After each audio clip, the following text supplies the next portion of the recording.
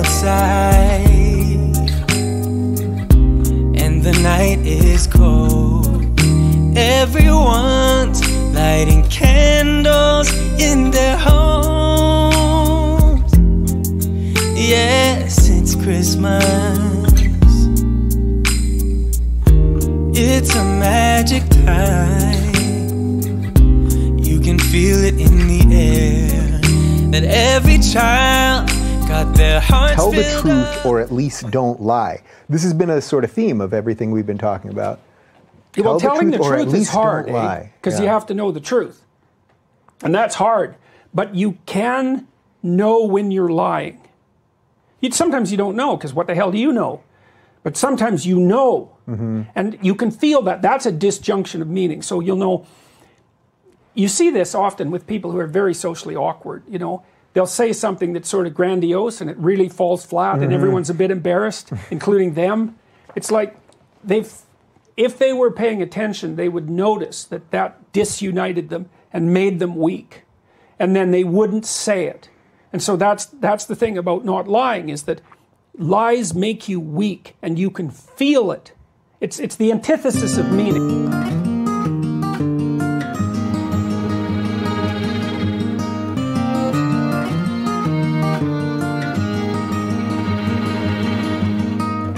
Boy, you're really good at lying. You do it as easy as you breathe. And I can feel a little piece of my soul dying, but keeping it all underneath. Feel like an April's fool, even though it's mid-July. I'm gonna see you break that cool before you ever see me cry. 'Cause I got the tricks figured out.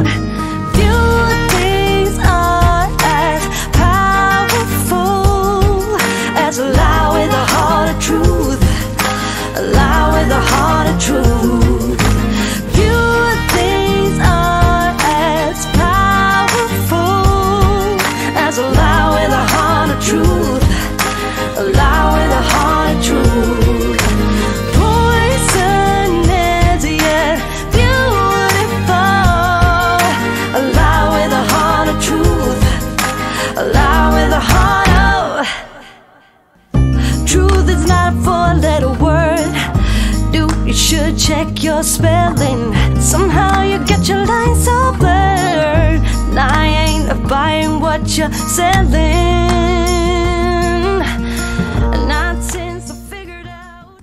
This is a wonderful and counterintuitive experiment which can be done with ordinary materials which are readily available in your house. You need a rubber tube, few balloons, a thread, clamp and a pair of scissors. Seal one end of the rubber tube with clamp. Inflate a balloon and fix it to one end of the rubber tube with the help of a thread. Inflate another balloon to a smaller size and fix it to the other end of the tube. Make sure that there is no air leakage from the balloons. Now that the setup is ready, guess what will happen when we open the clamp? Most people think the air will flow from big balloon towards the small one, and eventually both the balloons will be of the same size. Surprisingly, it's the opposite scenario. The air flows from small balloon towards the bigger balloon, expanding it even further. So, why does this happen? As you know, air always flows from higher pressure towards lower pressure, which means the smaller balloon has higher air pressure inside compared to the big one. This phenomena can be explained by Laplace equation. According to Laplace equation, there exists a pressure difference in curved surfaces. As the radius decreases, the pressure difference increases. That is, the radius of the curvature is inversely proportional to the pressure. Since the radius of the small balloon is less than the radius of the big one, it has greater curvature and hence more pressure in it. This explains why air flows from small balloon to big balloon. Now let's try this with two small balloons at one end of the rubber tube and a bigger balloon at the other end of the rubber tube. For this experiment, a Y-shaped joint is made on the rubber tube to which the two small balloons are attached. Upon opening, the air flows from smaller balloon towards the bigger balloon.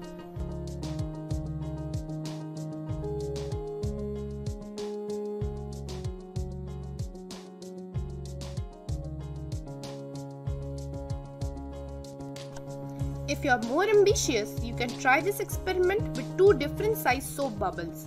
Make a slant cut at one end of the straw and insert it to the other end. Now bend both the straw and make a U-shaped assembly. Make 4 petal-like cuts with the scissor on the open ends of the straw.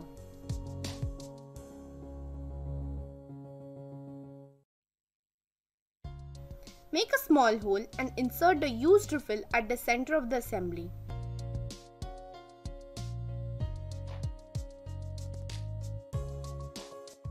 Block one arm of the straw with fingertips and dip the other end in soap solution. Blow air to make a small bubble. Now close the other arm of the straw and blow air to make a bigger soap bubble. When we remove the fingertips, you observe a similar effect and the air in the smaller bubble will flow towards the bigger bubble. I hope you like this experiment and learned something new today.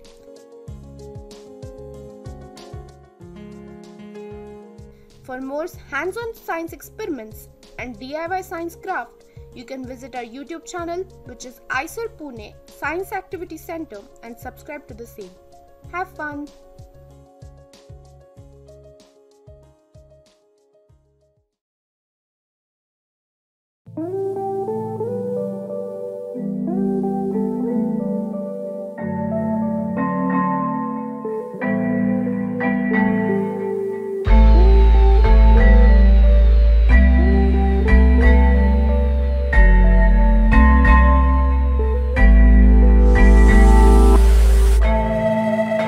Tell me, where are you now?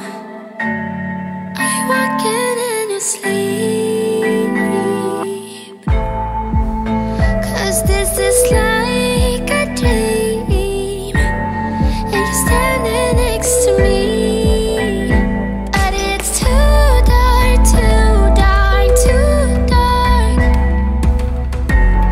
I can barely see your face. It's too dark, too dark. This is too hard. Still I know you're next to me. Na, na, na, na, na, na.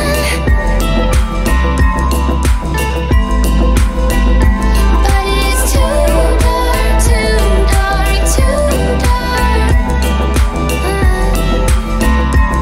Still I know you're next to me. We're playing hide and seek, and you got secrets you're keeping, yeah. What's on your mind, baby? I'll be your guide even if it's too dark, too dark, too dark. I can barely see your face. It's too dark, too dark. This is too hard. Still I know you're next to me. Na, na, na, na, na.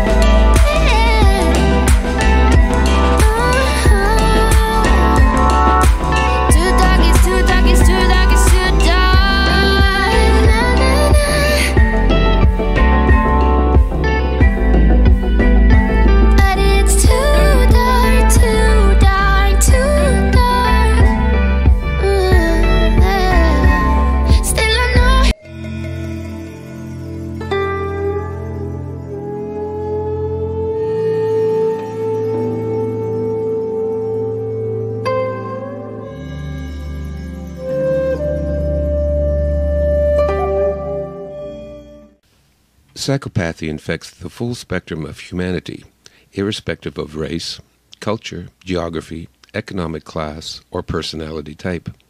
It is distributed in a population in a similar way that left-handedness is. One would not notice a person is left-handed until you see him write or catch a ball. Similarly, one may not notice a psychopath until you see him do something that requires them to have a conscience. Most people think of a psychopath as a rare creature found only in the lowest levels of society. However, the reverse is true. They are not rare, but actually quite common, and you are more likely to find psychopaths in the boardroom than on the wrong side of the tracks. The reason is that the more competitive a particular environment is, the more ruthless the use of the cheating strategy becomes.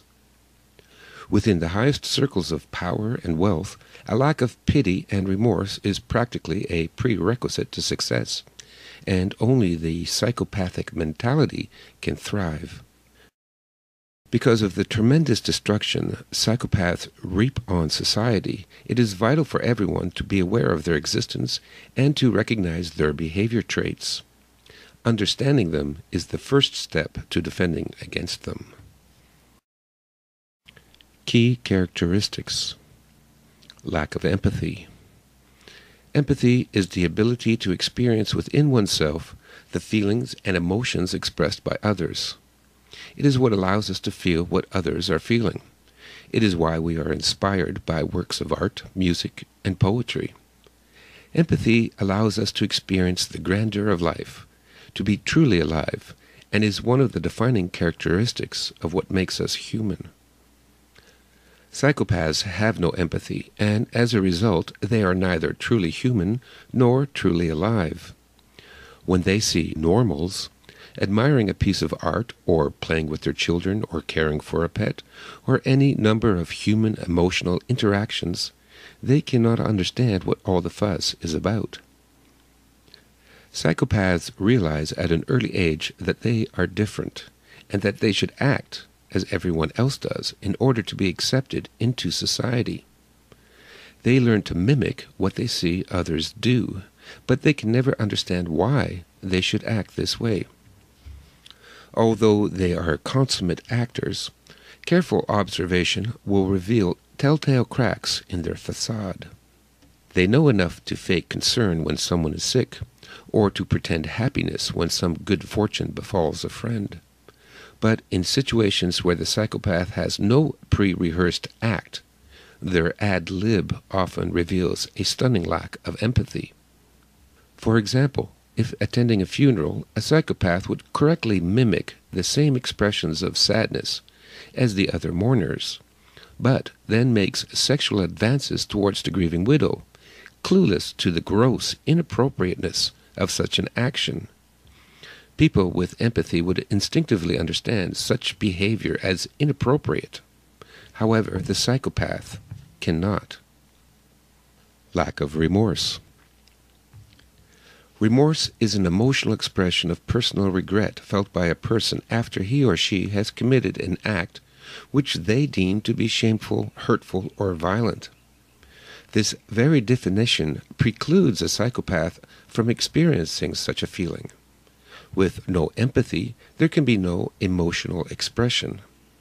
Nor can a psychopath feel shame, nor comprehend that anything they do can be harmful to others. Psychopaths understand when people are angry with them for their behavior, and as a last resort, they may pretend they are sorry.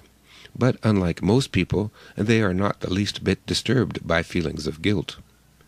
Remorse is a powerful negative emotion that causes turmoil in those that feel it, turmoil that often results in self-destructive or self-deprecating behaviors. The psychopath may pretend remorse, but their real behavior has not changed. They still go shopping, they still go to parties, they have no problems sleeping at night. Superficiality. Passion drives someone to go further than needed to explore, learn, and master a subject. Most people enjoy listening to music, but it is someone passionate about music that goes on to learn how to play an instrument. Similarly, many people are interested in new technology, but only a passionate person goes on to become an engineer. Lacking passion for anything other than themselves, psychopaths can never penetrate beyond the surface of most knowledge. As a result, they exhibit a superficial comprehension of some or many subjects, but are often seen by true experts as being shallow. Their superficiality extends to their attempts at acting normal by exhibiting false emotions through an exaggerated effect. Grandiosity. Despite being shallow and superficial, psychopaths show no self-esteem issues. Psychopaths live in a falsely constructed worldview in which they are both literally and figuratively God. Often seen as megalomaniacs, they also have an equally overblown sense of entitlement. Irresponsibility. Psychopaths are irresponsible because nothing is ever their fault. Someone else, or the world at large, is always to blame for all of their problems. This makes sense if you understand that psychopaths think themselves perfect. Nothing wrong can ever originate with them, and so logic, the psychopath's logic, dictates that everything bad is always someone else's fault. Impulsive behavior. The psychopath's impulsive behavior makes sense in light of their megalomania. In their world, whatever they want now is good, and whatever they do not want is bad. If a psychopath wants sex and his date will not provide it, then rape is good and the date is bad. If someone has money in his or her pocket and the psychopath wants it, then robbery is good and the victim is bad for possessing something the psychopath wanted. If this strikes the reader as insane, it is.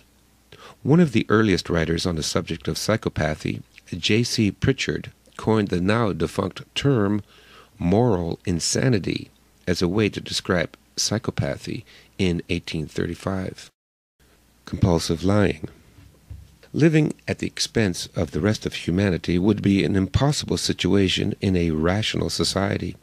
Psychopaths have solved this dilemma through their premier weapon, lies. Lies hold together their view of themselves, their own private universe, and facilitate their need to live parasitically off the rest of society. Without empathy, shame, and remorse, they are free to lie as often and as outrageously as they please.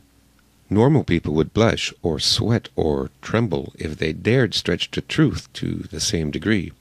However, for the psychopath, lying is as easy and natural as breathing. This is why they often pass polygraphs.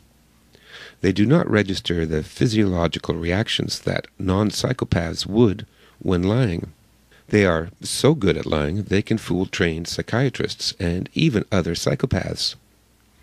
What is important to know is that given the right circumstances, they can fool anyone. Manipulative. Hand in hand with the psychopath's extraordinary ability to lie comes the ability to manipulate others for their own benefit. Having spent their lifetime studying us, psychopaths are masters of manipulation and experts on knowing how to push our buttons to use our emotions against us. They use this ability to keep those around them confused, unable to think clearly, and off balance. Psychopaths also learn very early how their personalities can have traumatizing effects on the personalities of non-psychopaths, and how to take advantage of this for the purpose of achieving their goals. Like an electric eel that stuns its prey with an electroshock, psychopaths' inhuman personality and uncanny ability to manipulate can psychologically stun their intended victims. Antisocial behavior. The very essence of the psychopath is antisocial. Their lack of empathy for other people extends onto society and the environment. Vandalism, pollution, graffiti, animal abuse, environmental destruction, building code violations, reckless driving, and a host of morally and socially unacceptable activities are of no concern to the psychopath. These then are the basic characteristics that psychopaths exhibit. Bear in mind that few psychopaths will express all of the characteristics, and that non-psychopaths can have many of these characteristics as well. Common types of psychopaths. While there are as many variations in the personalities of psychopaths as there are among normal people, the following lists some general stereotypes. Narcissists. The most benign form of psychopathology is pathological narcissism. Narcissists, like the mythological Greek namesake Narcissus, are so overcome with self-love that nothing else in the world matters to them. They need a constant source of narcissistic supply, which is attention, adoration, recognition, awards, and praise. There are two basic types of narcissist, the somatic and the cerebral.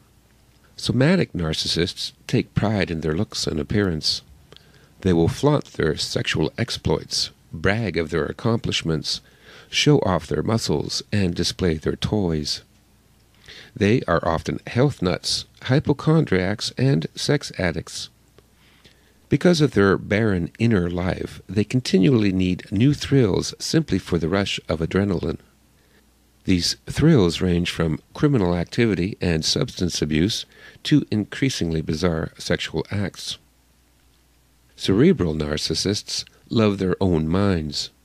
They are arrogant, condescending, and know-it-alls that pride themselves on being smarter than everyone else. Their narcissistic supply comes from fame, notoriety, awards, and displays of wealth to create envy in others. The danger to the public from narcissists is the drain on energy, time, resources, and emotional well-being. A narcissist is interested in a person only for what narcissistic supply that person can provide. They will gladly accept love, attention, affection, adoration, praise, emotional and financial support, but being without empathy, they cannot reciprocate any of it. Any partnership they enter into will always be one-sided.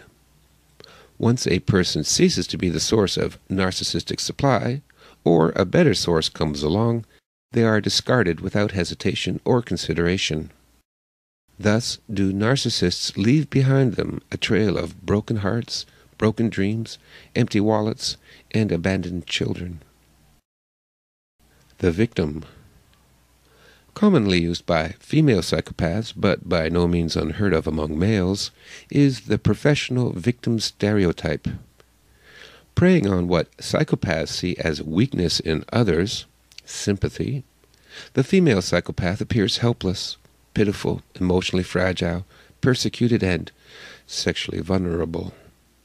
She pretends heartfelt gratitude for whatever small kindnesses strangers provide her. But behind the mask is a cunning, ruthless, and loveless predator. Often using sex as the hook, they can juggle several victims at a time, draining them of life and money until there is nothing left, then skipping town to avoid the repercussions. Con artists.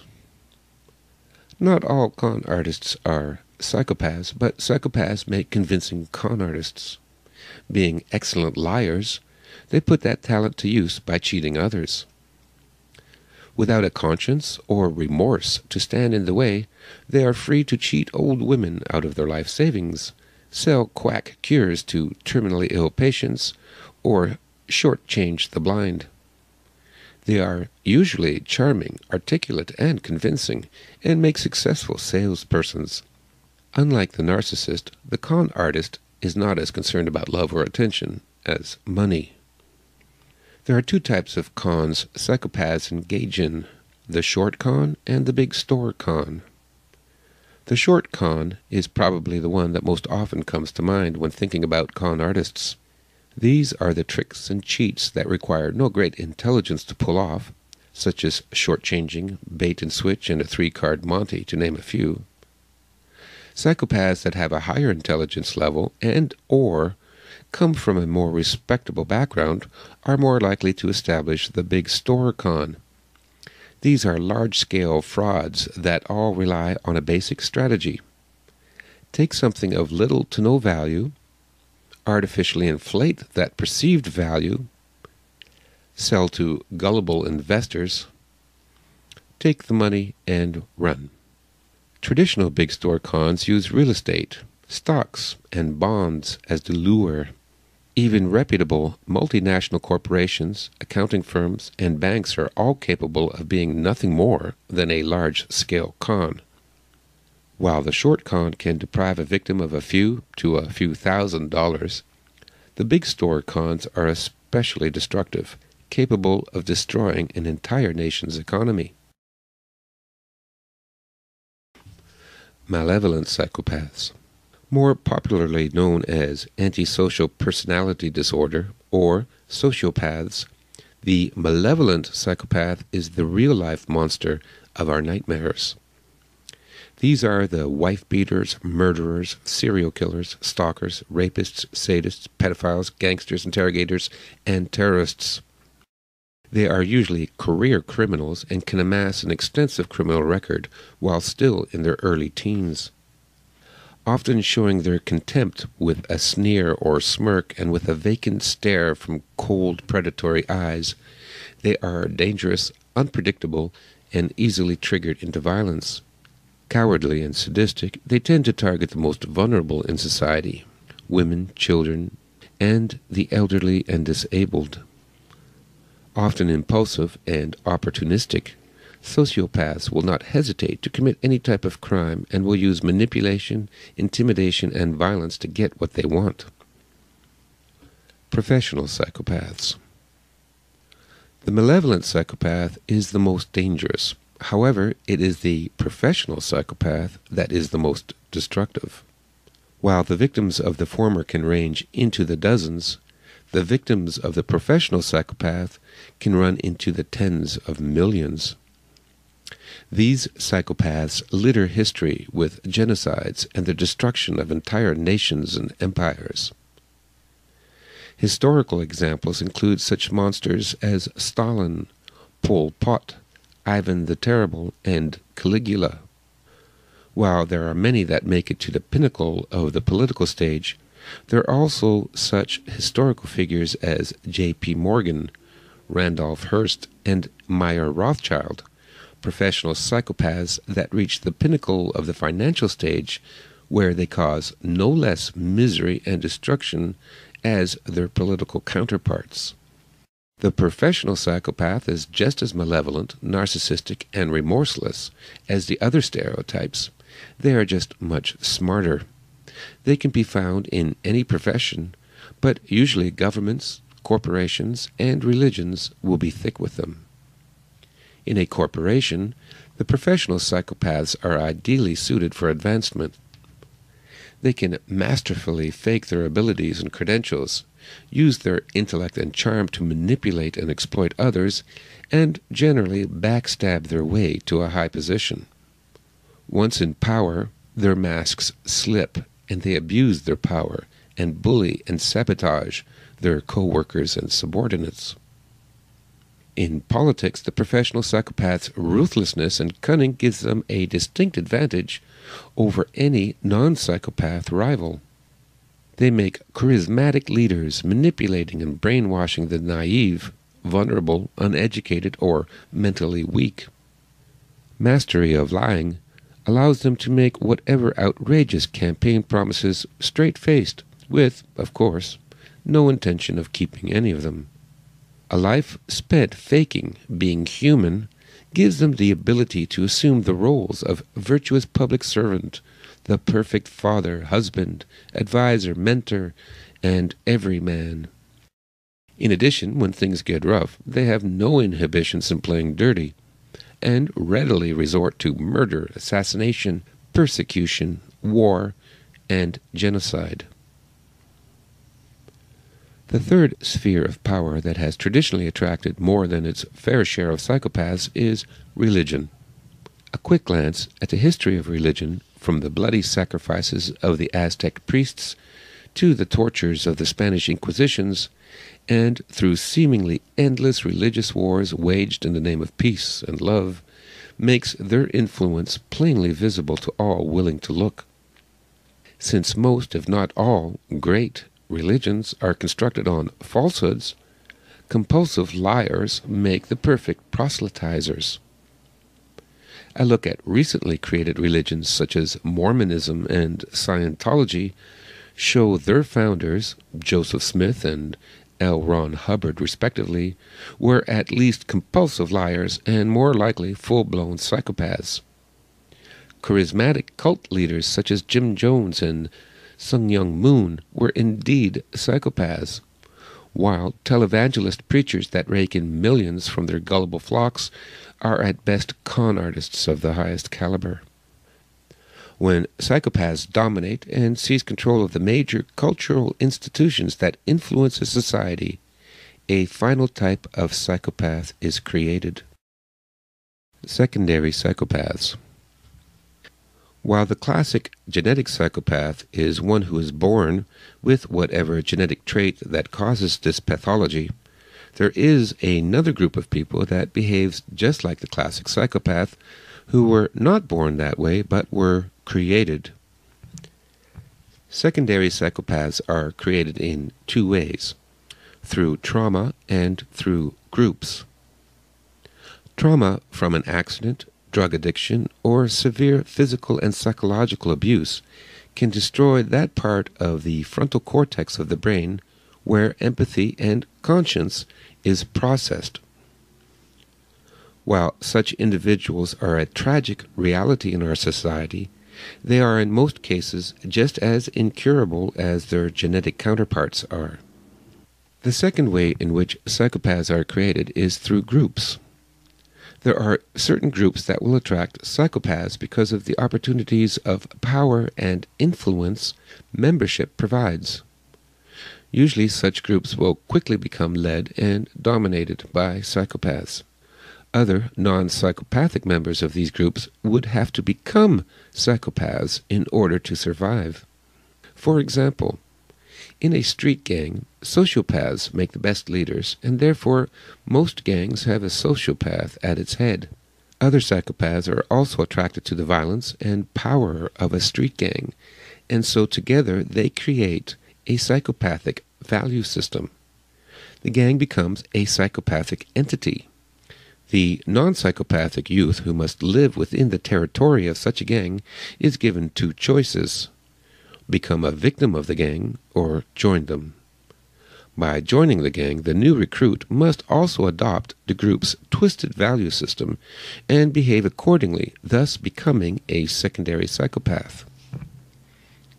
Conversely, at the other end of the scale, we can see the same principle at work in corporations.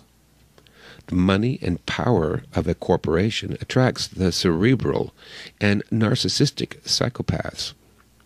In a corporate environment, they have many advantages over their non-psychopathic competitors for promotion. Not surprisingly, most corporations end up being run by psychopaths.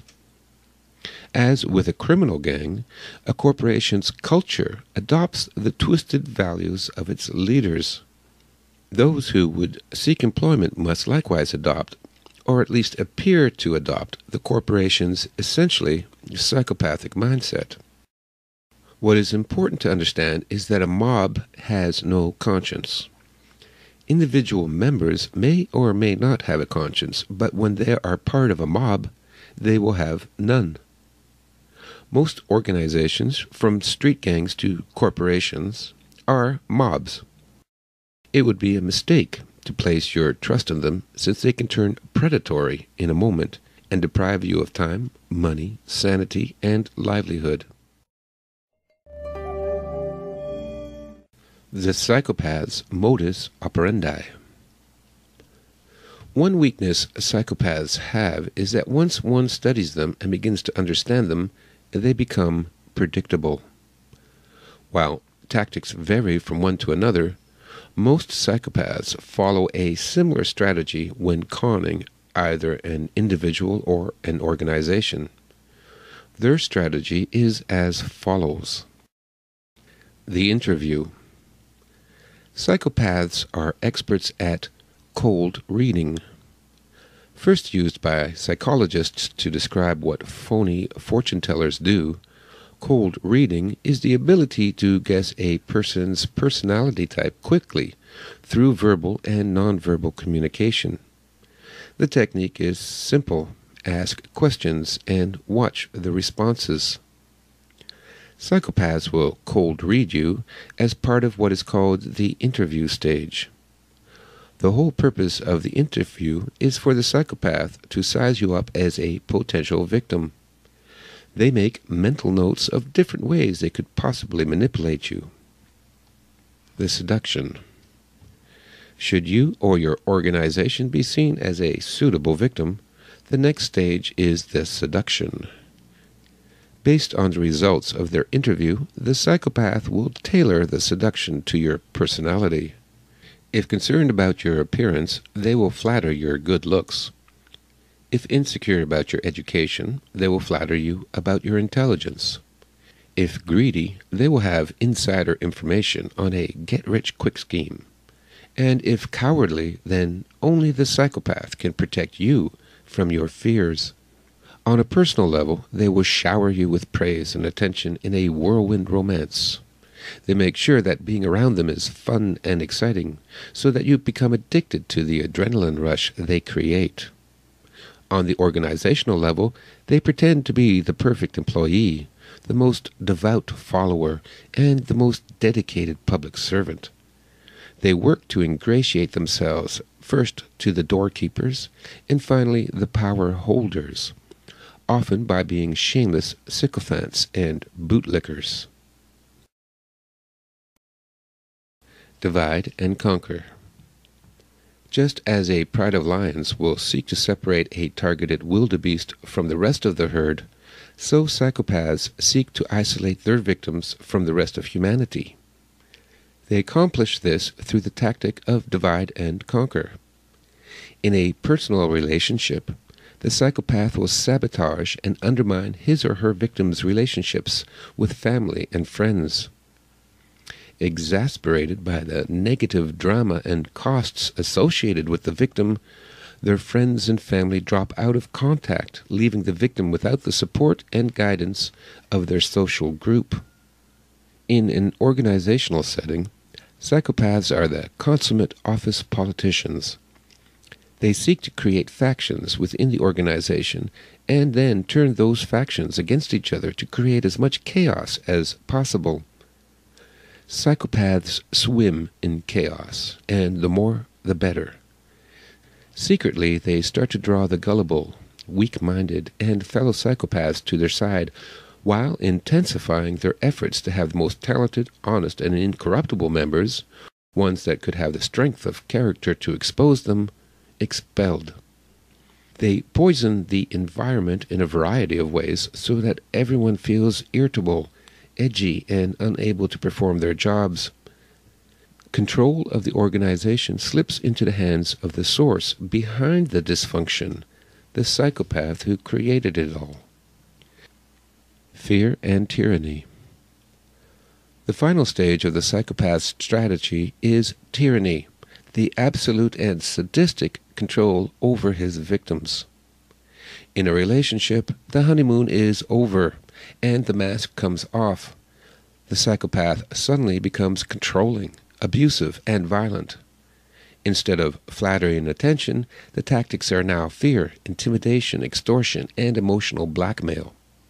On the organizational level, one sees benefits being cut while time cards and production quotas and surveillance increases. Employees become slaves, powerless and disposable cogs in a machine run for the sole benefit of the psychopaths in charge. On the national level, countries ruled by psychopaths become corrupt and brutish police states, constantly at war with created and imaginary enemies. The population becomes paranoid, neurotic, and ultimately secondary psychopaths. In a psychopathic culture, everyone must adopt a ruthless attitude as a survival strategy. Defense against a psychopath. facing evil. One of the greatest advantages psychopaths have is that average decent people cannot believe that such monsters truly exist. This inability to comprehend the predator mentality is partly due to popular morality. All societies promote simplistic and idealistic morality through schools and churches that teach such platitudes as everyone has some good in them, everyone is special, and so forth. Such ideals more often serve as a cover behind which the true machinations of society can operate without evoking the suspicion of the mob. Another reason that people cannot face evil is fear. The true nature of psychopaths is the stuff of childhood nightmares. Many people simply cannot deal with the fear this realization causes, and so, to soothe their nerves, they revert to an infantile strategy of denial and magical thinking. If they do not acknowledge the existence of monsters, then the monsters cannot hurt them. The first line of defense against psychopaths is acknowledging their existence. By doing so, one develops a psychological advantage. Forewarned is forearmed, and having braced oneself with knowledge of predatory individuals, one is better able to think clearly and thus spot the predator before he can spot you. Once you accept the reality that human predators populate our society, the next line of defense is in identifying them. Because of their abilities at camouflage and deception, psychopaths are difficult to spot. They can fool even mental health professionals. It is important to understand that everyone can be conned. If you feel that you are the exception, you only make yourself more susceptible. Recognition. A psychopath is like a smoking ember. The sooner you can spot the smoke and douse the ember, the better, since after the house is on fire, it is too late to contain the damage and destruction. Learn to spot the typical psychopathic character traits and recognize their modus operandi. Where possible, do background checks and/or speak with the suspected psychopath's family and friends. Most psychopaths leave a long trail of destruction and heartbreak and will try to cover their tracks. A lack of background information is therefore as suspicious as a history of betrayals. Another of their fundamental flaws is a lack of patience and the incredible energy they use to maintain their facade. Over time, they drop their masks. Thus, one of the best methods of detecting psychopaths is to wait them out. Once you identify someone as being a psychopath, you have only two options: attack or evade. What not to do. What is vital to understand is that empathy cannot defeat the psychopath. You cannot change them. You cannot reform them. You cannot find the goodness inside them. You cannot show them the way to God. And you cannot teach them about love. All these approaches are doomed to failure, since psychopaths can never understand, nor can they care about these concepts. While they may lead you to believe that you are getting through to them, in reality, your empathy infuriates them, and far from admiring your compassion, they despise you even more. One must develop a cold exterior to them and view them from a distance. Do not pity them, feel sorry for them, or sympathize with them. Attack. As a rule, the only thing that can defeat a psychopath is a bigger psychopath. However, should you feel no other recourse but to confront a psychopath, your one advantage is their fear of being exposed for what they are. They have known since childhood that they are different from most people. Their whole advantage lies in the fact that they know what they are and no one else does. Exposing a psychopath takes away his or her advantage and reveals their inner corruption for all to see. However, few people have the strength and intelligence to do this successfully. While the statistical distribution of genius and idiot psychopaths mirrors the general population, even a moronic psychopath can elude and outwit an educated accuser. Before you attempt to expose and expunge a psychopath, you must be in a position of power, and you must choose the time and place. You also need to have your people briefed and ready to support you. This means creating a family and friends support group and/or joining a support group. In an organizational setting, you need to have co-workers, managers, the legal department, and human resources on your side before making your move. The Chinese strategist Sun Tzu warned against attacking an enemy who has no escape, and likewise it is best not to corner a psychopath, since the fight will likely be more vicious than most people can bear. Instead, use the threat of exposure to drive the psychopath away. The thought that they could be exposed at any time is unnerving, and most psychopaths will give up the current game and go in search of more ignorant and vulnerable prey. Evade. A safer and easier strategy is to evade. Once you have identified someone as a psychopath, you must cut him or her off and out of your life completely. In a relationship, you may need to change your locks, change your phone numbers, and block your email account, close bank accounts, get a restraining order, or move. Take self-defense and firearms training. In conclusion, the study of psychopathy is an important new tool, not only in crime prevention, but in understanding the source behind many social ills. The more informed and aware you are of this subject, the safer you and your family will be.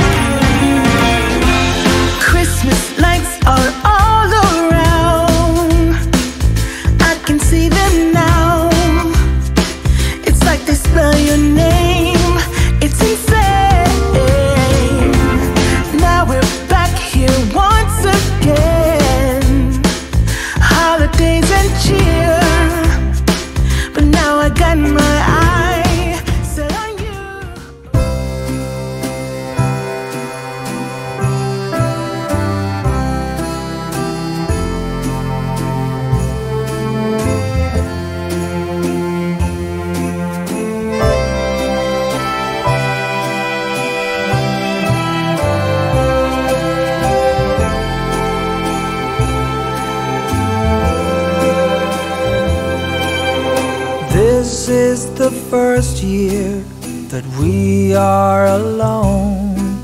The kids have all flown out. I've got a thought, dear, been planning on my own. So what would you think about us making a clean getaway, not coming back till New Year's Day? Let's go to Paris for Christmas this year. Let's go to Paris for Christmas this year.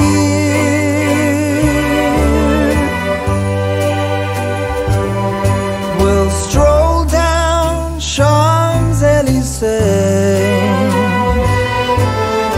wishing our troubles away. Let's go to Paris for Christmas this year.